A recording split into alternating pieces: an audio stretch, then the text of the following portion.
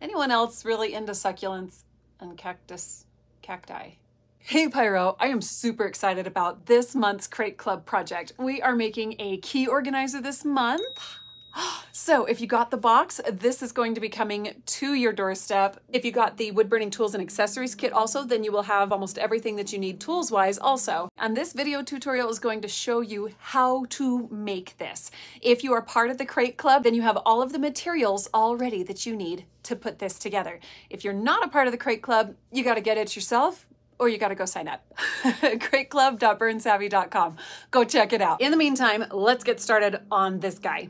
So what you need is a piece of wood. It's approximately 9 by 4 inches. This is a slice of basswood that's live edge. If you need to drill your own holes, I did these about a 1/2 inch up, about 2 inches apart. Then you will have your pattern. You need the carbon paper and the transfer tool. You can use a pencil if you don't have one of these, but if you do have the Woodburning tools and accessories kit, you'll have the scissors, you'll have the tracing tool, you'll also have the sanding block. And tape, a polyacrylic finish, and a paintbrush to apply it. The hooks, of course, and sawtooth hangers. And then just a burner and a hammer. So, first thing you want to do is sand it. Now this is optional, you don't have to do it. I'm using a 220 grit block here. Now I need to choose a burner. For this project, we are going to be doing some basic shading. You can use this one. This is the chisel tip or the universal point. It has a flat side on either side, a sharp diagonal edge. You can use this tip. I actually don't know the name of this. My machine didn't come with a name, but it's a cylinder cut at a diagonal. You can also use one of these points. This is a shading point. It's also known as a leaf tip. If you have a wire nib, I would recommend a tip like this or a shading tip like this. Now this one is a larger shading tip and this one is the smaller shading tip. For this project, I'm going to be using the smaller shading tip. It's going to be a little bit easier to use in those smaller spaces. But feel free to use whatever it is that you have, or at least whatever it is that you're most comfortable with. Now, I prefer my professional tool. This is a Colwood detailer. If you don't have one of these, I will put a link of the description for you of where you can get one. Now you want to cut out your pattern.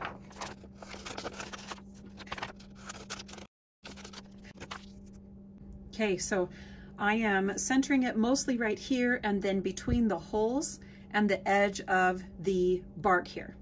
And then I'm going to tape that down in place, and I'm just going to tape down this edge and this edge so that I can lift it up and put it back down without losing my place.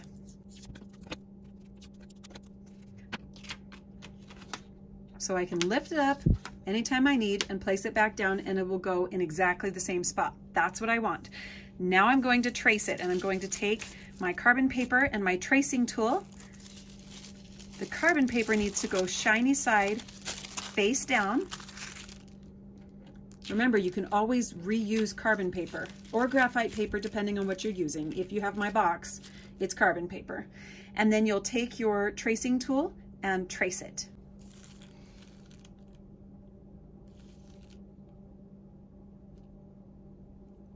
You can trace lightly. You don't have to push hard. That's the beauty of using this transfer paper, is you barely have to press at all. And that's nice because we all get a little worn out when we burn for a while.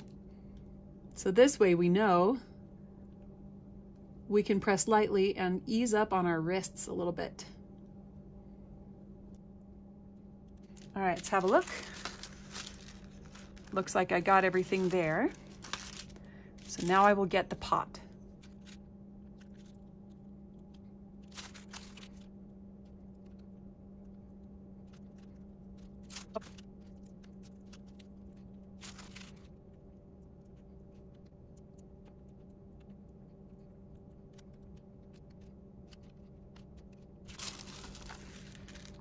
Now you can see that I traced a little spot a couple of times, and then I traced outside the lines here. I don't want to burn over that, and I don't really want to have to fix that. So I'm going to use a sand eraser. This is what they look like. And the sand eraser is really good at taking off these pencil marks, the carbon marks. These are in that Woodburning Tools and Accessories kit that you can get as an add-on with your box.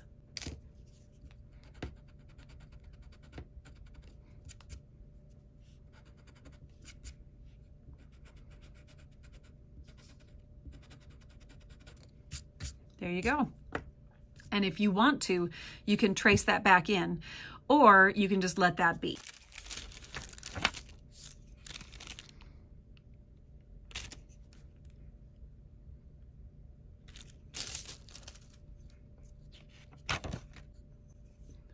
See how much cleaner that looks? Much better. Once that's done, it's time to burn. Now, if you don't want to do shading or shading intimidates you, simply burn over all of these little lines that you see, and that will be a super cute and simple line artwork that you can do. Here, we are going to take this to an intermediate level. So what I am doing is I am turning my heat on, and what I want to do is I want to make sure that it's dark enough that I can get a good black burn if I burn slow enough. Now, if you have the box, you'll have a practice piece of wood here. If you don't have heat adjustable temperature on your burner, you're just going to have to work with speed, whether you go slowly or quickly. Okay? So for me, this puts me at about a 5.5. Now, it might be a little bit different on the basswood than it is on the poplar. So I'm going to turn it down just a little bit. So I'm at a 5 instead of a 5.5. Now, for me, a coalwood, a 5 is in the middle. For you and your burner, it might be different. Some burners hit a nice dark color at a way low temperature, and others you have to crank it all the way up to the highest heat. So you just have to work with whatever kind of burner that you have, okay? And what we're going to do is we're going to put in edges, okay? Now, when you're doing line art, you want a nice hard edge. When you're doing shading, you want a soft edge, okay? So I'm going to put in soft edges around this whole thing. Remember, it's better to go light than it is to go dark. When in doubt, lighten up your heat.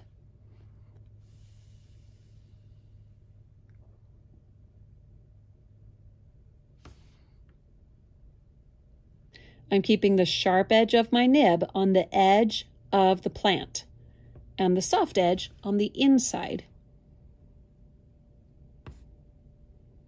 And I'm mostly just starting with the shadows on the left side or the bottom side. I'm going to turn the wood here in a minute to take care of the rest. That way I don't have to keep turning the piece of wood, and I don't have to keep turning my hand. If you would like to finish the piece entirely, like you want to finish this little petal first, just turn the wood as you go. Okay, I typically do that, but when I'm videoing, I actually don't, for the sake of the viewer. I don't want you guys to get sick. So I'll turn it back around and keep going.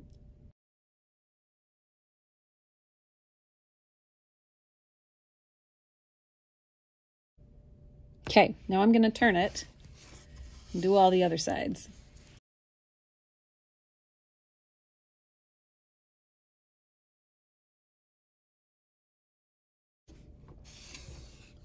So I've got that blocked in. I'm going to pull some texture out from the center. So I'm going to turn this upside down because I like to pull my burner toward me.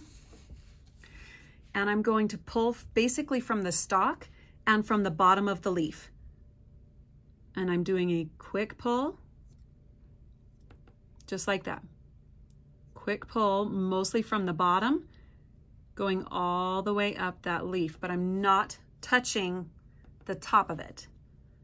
Pull, pull. Let me slow this down so you guys can see it a little bit better.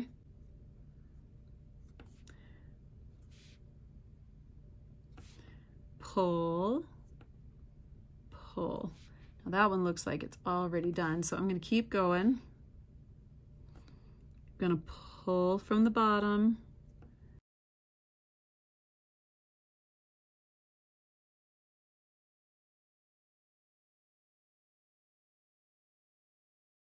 I'm going to darken the inside of the pot all the way.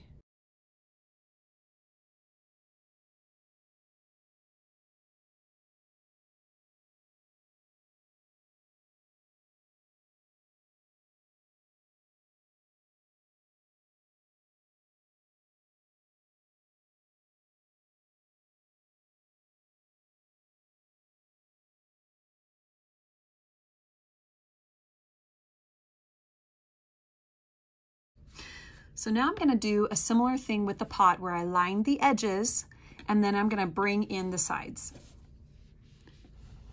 So I'll put the sharp edge on the outside of the pot. Do the same on the other side.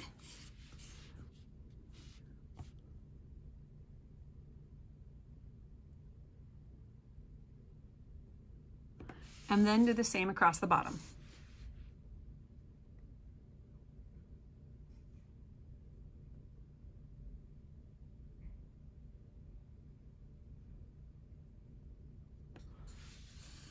Okay, now I'm going to bring those sides in just like I did from the base here. I'm going to bring it in on the sides.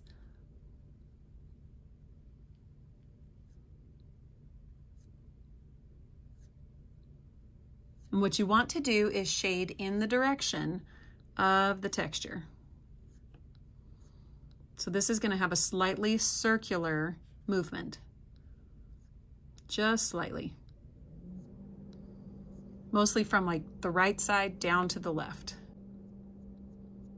Kind of following the base of the pot. And then go back in, fill in any spots that you want to. If you want to have more of a smooth texture, then take your time. That generally takes more time and effort if you want it to be smooth. Then I'll turn it. Do the same thing going this other direction, except I'm going from, my arch is going to go from the left to the right. So up a little to the middle.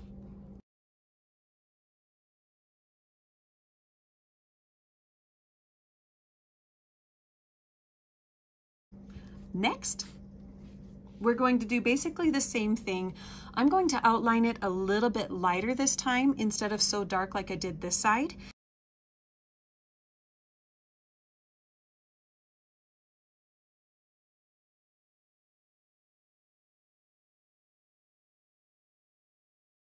With some basic outlines, I'm now going to pull in, just like we did over here, but I'm going to pull it in from the tips of the petals.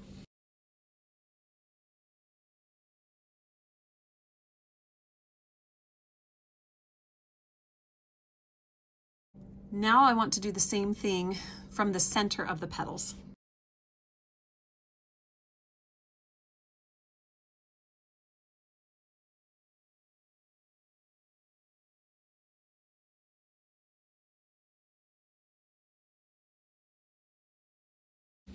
Okay, now that plant is done and we're going to work on the pot. So again, we're going to line this.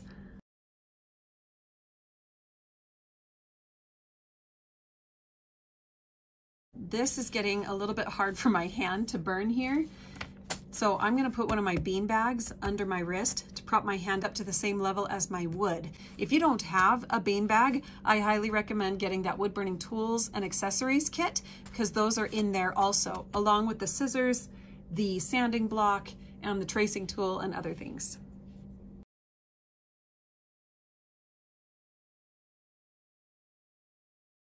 And we'll do the same thing with this that we did with this. The only difference is there's no curve.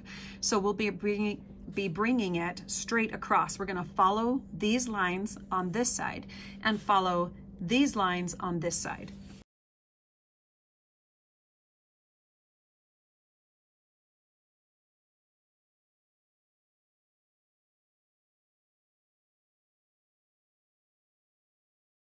I want to add a little bit of a shadow, so I'm going to make slightly darker lines here underneath this lip.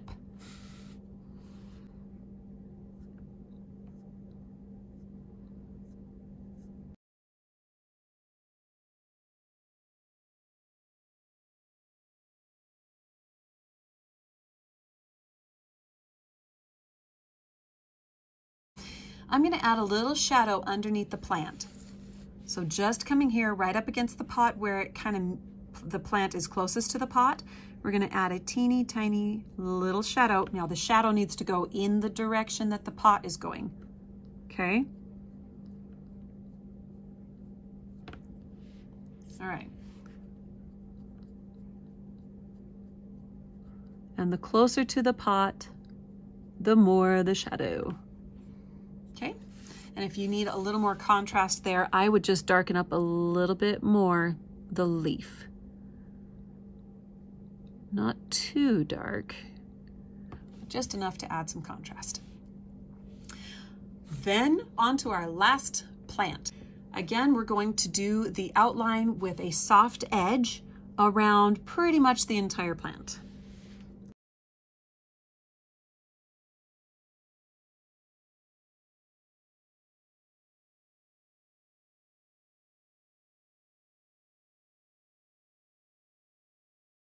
Now we're going to pull in from the center. So this bottom part is the cactus itself, and this is the flowering part.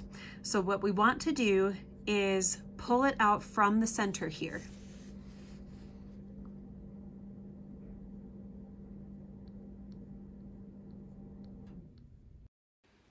And of course, if you are enjoying this tutorial so far, it would be amazing if you'd hit that like button so this can get in front of more pyros who would enjoy tutorials like this. I really appreciate it. Thanks, Pyro. Now we're going to do a similar feel here, but instead of doing a V shape, we're going to do it in more of a circular feel.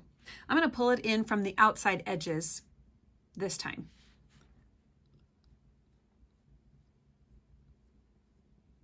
And we're going in, again, a circular fashion, kind of like we did on the pot here. But then here, it switches, and then we'll start pulling straight and then pull to follow this curve.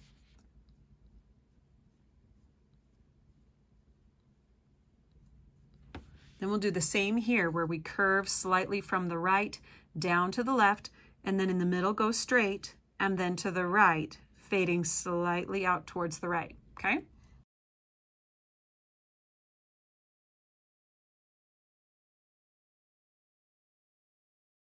Now this being the center, I want to have some depth here. So I'm going to do it again, pulling from the center here.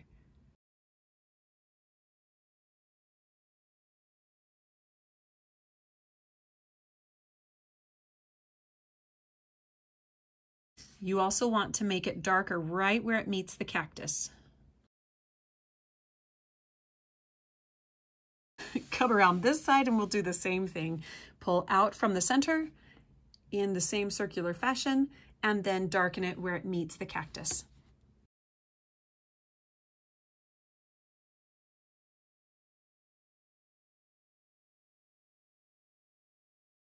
Now we're going to go through and add the little spines. To do that, I'm going to take this nib, get to a sharp edge, and I'm going to make some V shapes, okay? So if your nib does not make V shapes, switch to a nib that does.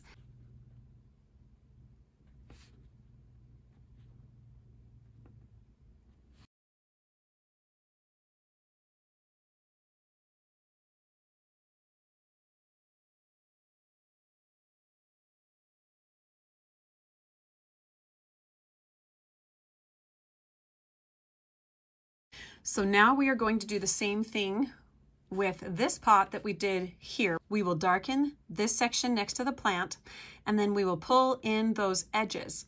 Then we will add a shadow around the lip here, just like we did on this side.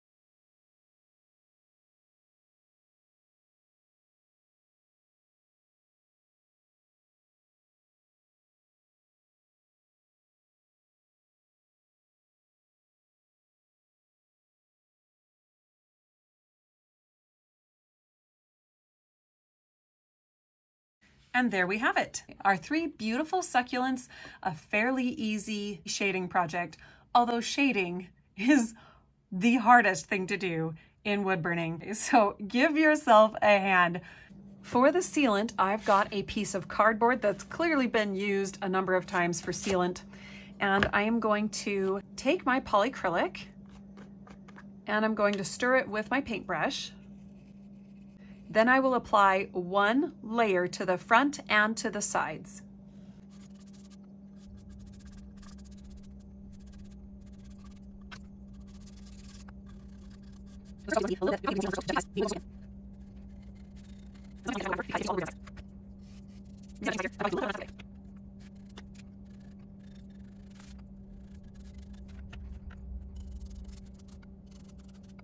Now when you're doing the edges here, I don't swipe so much as I tap.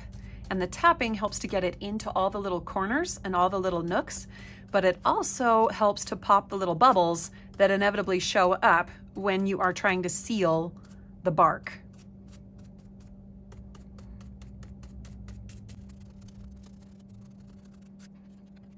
Just wipe it off real quick, get all that bark off of there, and then do a quick swipe to touch up the edge there. Then we're gonna let that dry for 2 hours. And if you want to preserve your brush without having to wash it out, what I like to do is wrap it in a grocery sack. And then I can save that for 2 hours and it doesn't dry out and I can still use it again. Now something else, sometimes the sealant can drip down and try to glue those edges down. If you're concerned about that, find something to prop it up, like a roll of tape or a couple of little blocks of wood. And then it can dry and it can drip, but it will not glue it to the cardboard. Once it's been drying for about 2 hours, you want to sand it ever so lightly with the 220 grit. Open up your brush, open up your sealant, stir it again, and put a second coat on.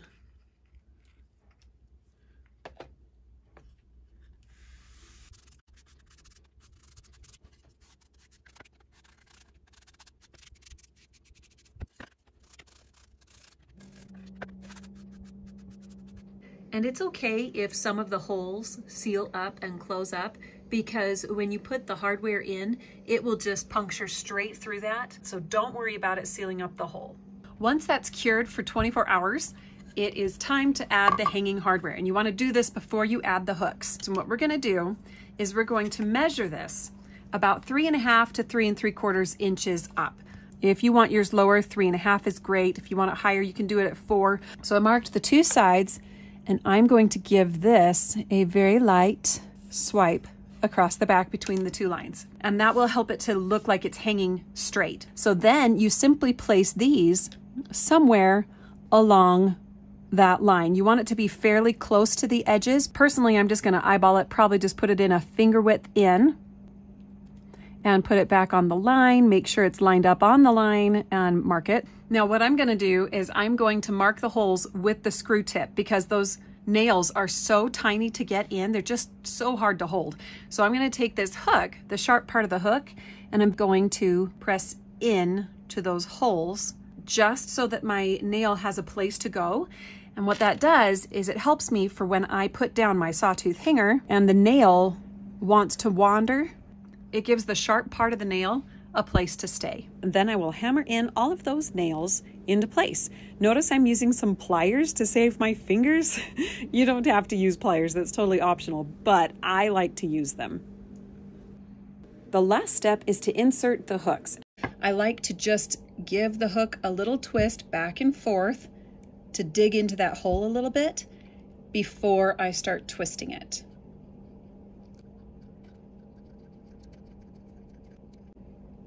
Now my hook wants to stop right here. I'm going to twist it a little bit further. Basswood is semi-soft, so I can do this, but I don't want to do it too much because I don't want to strip the hole that the hook just screwed into.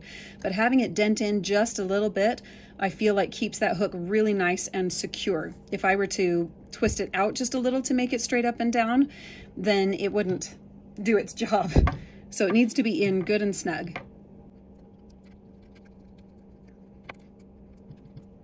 Make sure all the hooks are perfectly aligned the way that you want them to be, and then it's ready to hang. If this video tutorial was right up your alley, you definitely need to be a part of the Burn Savvy family in the new channel membership that just launched. You can get access to badges, to emojis, to exclusive members only videos, tutorials, behind the scenes, sneak peeks, and these videos are not available to the public. Check out this video to see what level is best for you, or check the link in the description. So go sign up. You're going to love it. As always, happy burning. Later, Pyro. I just love it.